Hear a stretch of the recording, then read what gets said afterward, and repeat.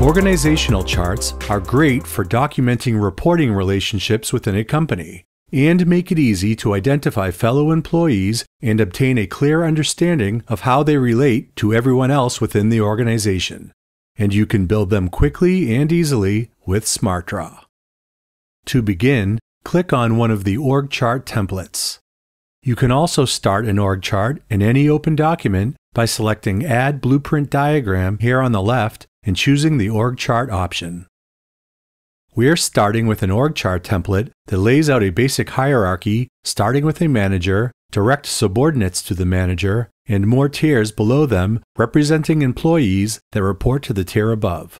Simply click on a box and type to add that employee's name and title.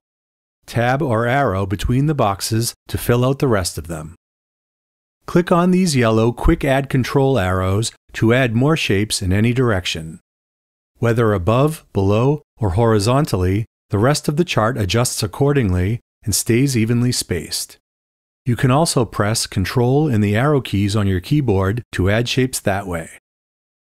When you add, delete, or move shapes around, the rest of the chart reformats automatically, always looking neat and orderly. Here in the Smart panel, there are more options to help you build an org chart. Under the Import and Export palette, you can import data from a local CSV or XLSX file, or directly from Azure Active Directory to build your diagram automatically from that data. You can also export the data within your chart as a text file. Under the Employee Properties palette, you can add an assistant to an employee with a box placed directly below them, but separate from the rest of the subordinates. You can also add a co-manager, which places a connected box on the same tier as that employee. There is also a Make Same Size option, which makes all of your shapes the same size with one click. You can add a picture to each shape to personalize your org chart with images.